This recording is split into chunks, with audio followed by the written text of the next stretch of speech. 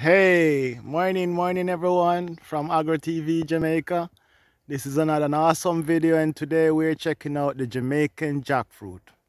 As a part of the fig or mulberry family, the Jamaican jackfruit is the largest fruit to bear on a tree in the world, spanning up to some 80 to 100 pounds heavy. These fruits are very sweet and it's a delicacy on the island. Originally, it was brought to Jamaica from Southeast Asia, many saying it originated in India.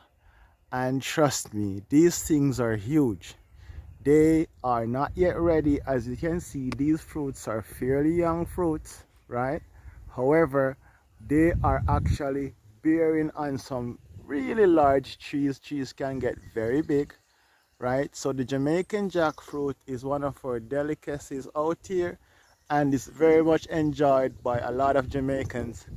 You can find this fruit on fruit stalls, you can find this fruit on supermarkets, sliced, it's blended, and the seeds are also roasted as well.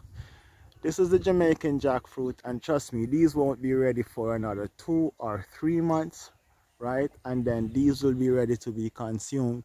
So the Jamaican jackfruit, as we can take a broader look at the tree, this tree is a fairly young tree. And as you can see, most of the fruits are bearing closer to the bark of the tree. When these become ready, they can weigh more than 100 pounds. I've harvested fruit from this tree that actually weighs like 80 pounds, 70 pounds, closer to 140 pounds. And believe me, it's really good.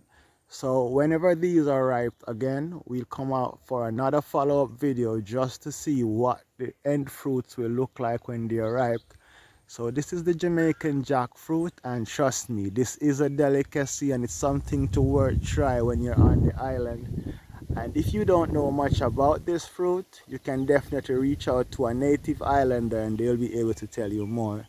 So this was originally brought here in about 1792, if I'm correct. I may stand corrected in the comment section, and was captured from a French ship on the way to Martinique.